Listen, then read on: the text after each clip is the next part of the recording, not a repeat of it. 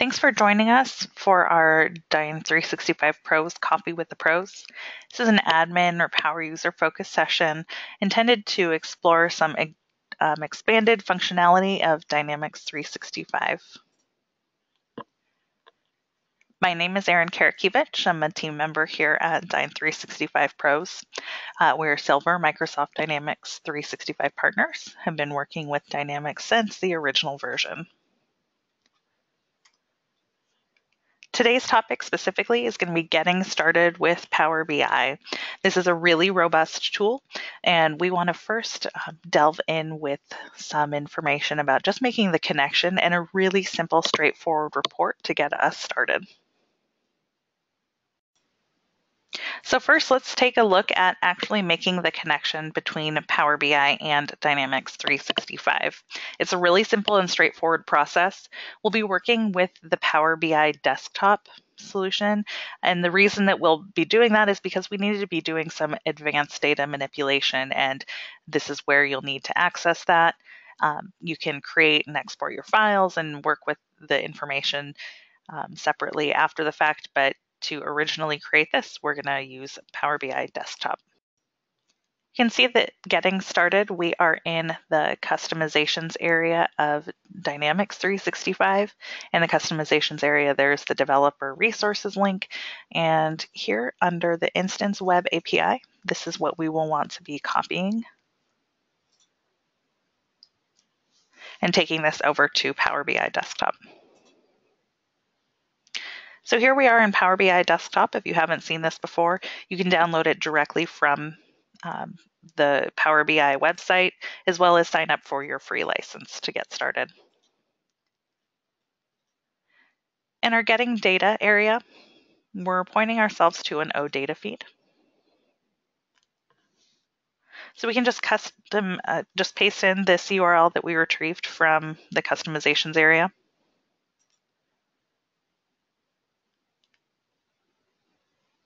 In the initial process, a lot of these connections can take a couple of minutes. Things speed up as you start using it. I'm already logged in as my user linked to Power BI as well as our instance. If you're not, it'll prompt you for your username and password.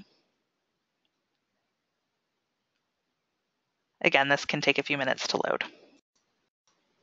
So you can see now we've retrieved all of our tables from our instance. If you were to scroll down, you'll see, of course, every single table, a ton of information here. For this demonstration, we're going to work with our opportunity table. You can save yourself some work and scrolling just by typing in what you're looking for up here. You'll see also that we have, of course, opportunities, our opportunity close table, but we're going to start just with these opportunities. When this table has loaded, you'll see that there's a preview over here. If I were to scroll through, you're going to see that we've got a ton of columns. Every single related table as well as field will show up here. So I want to get started by editing this so I'm not working with every single bit of this data to start. So when I clicked Edit, it'll bring up my query editor. And this will take a minute again to load everything here. The first thing I want to do with my data is narrow down the amount of columns that we're looking at. Again, just kind of a quick scroll through, you can see that I've got a ton more information that I'm going to want to work with than this table. So I'm going to start just by choosing the columns that I want to work with. You could go in and remove columns if you had, a more narrowed down list that you were just looking to get rid of a couple things. But in this case, I'm going to rather pick the columns that I do want to keep. I'm going to unselect everything and just narrow down what I'm looking for.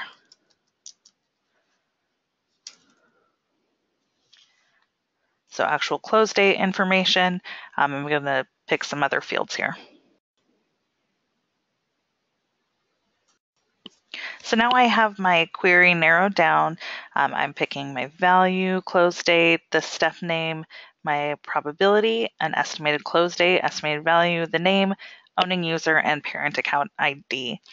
So what we'll see now is we've got these two related tables.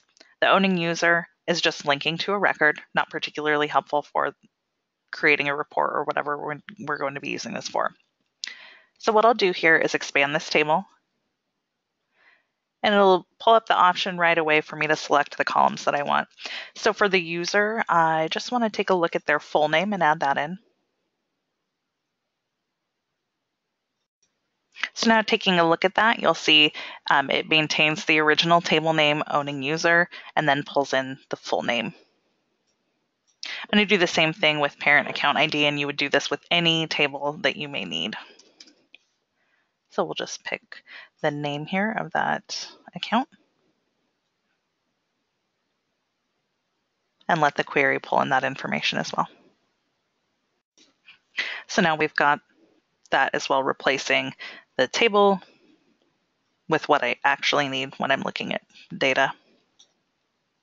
So the next thing that I want to do to make this valuable to me is rename this actual value. Just isn't particularly aesthetically pleasing when I'm providing this report to other users. So I right-clicked right here, and then if you pick rename,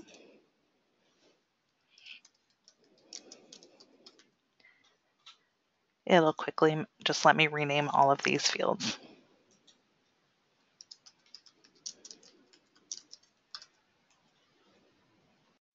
So if you're following along, I took care of these pretty quickly here, but you can see now I've renamed these as is helpful for all of us.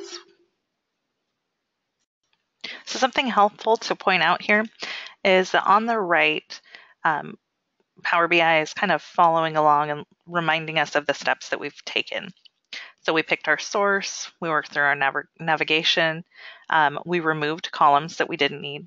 I expanded these two tables and I renamed some columns. If at any point you wanted to make some changes, you can do that. The gear icon over here will allow that, or you could just take a look to see what you've done. Now, if I made changes here to any step previous to getting to our last step, because this is sequential to what we have done, you would get a warning indicating that it could affect other items that have happened down here.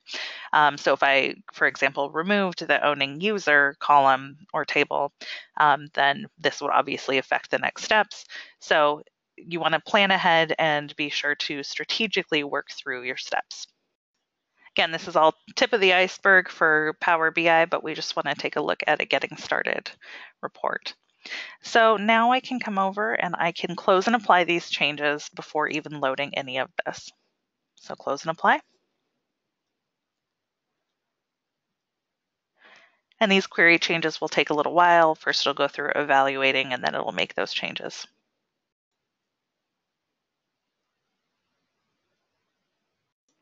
So now we're back to working with Power BI outside of our query. So we've picked our fields, we've made the adjustments that we needed to our actual query. So you'll see our fields now have been renamed, what we would want to see, what's valuable for us.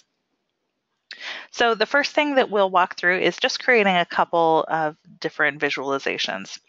So first, let's work with the tile. I am going to pull over an account just to grab this into a table. So you can see that I've got my account name. I'd like my opportunity in here. By default, Power BI will try to figure out what type of information or visualization you're putting together. So without us having to make too many changes or do much work, it's just going to grab the information that I'm looking for and say that this looks like, based on the information I'm pulling in, we're just creating a table here, which is correct for this purpose. So we've got this started here as a table.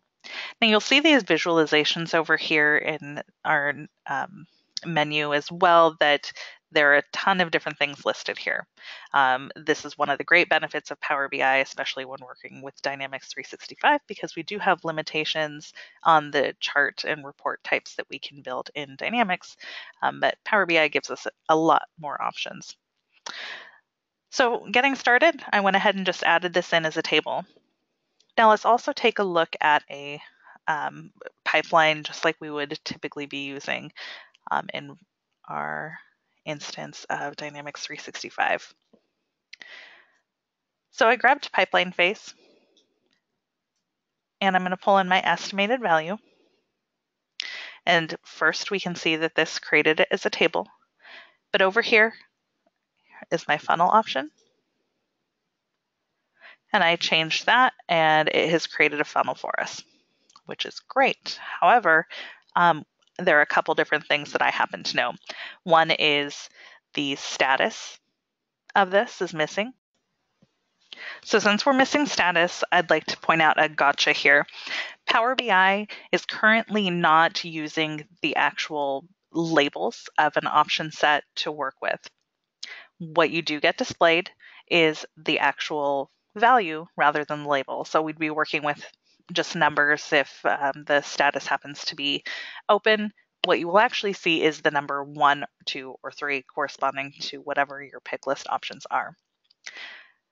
So it is nice to know that there are some tools to help us get around this, and we'll cover those in the future, but something that is helpful is if you can kind of think through your data without having to make a ton of adjustments to your fields or how you're looking at things in Power BI. So a little cheat that I like to use on a funnel is to say that we know that we wouldn't have an actual close date if I was working with open opportunities. So I can pull that through, and on my visual level filters, I can say that the actual close date is blank, and it would make these adjustments. So now you can see that we've made our modifications to our funnel, and that's been updated. So there is a very quick and concise look at creating some visualizations in Power BI. A couple things that we'll start getting into, things like you have a slicer over here, a ton of different chart options, of course, different relationships with different opportunity types, as well as pulling in accounts and other tables for Power BI. Our next little session is going to take a look at making modifications to these as well. You see that our dollar amounts aren't there. We'll get into more in-depth formatting as well as publishing these to other users. One last thing that we'll point out, of course, you want to save this file anytime you've made updates or changes. So I'm saving this locally for now. And then you can at any time make a refresh to your table by clicking up here. Again, the more data that you have, the longer things like this are going to take. So make changes, work with your actual visualizations and your reports, and then go ahead and make a refresh while you're taking a look at things.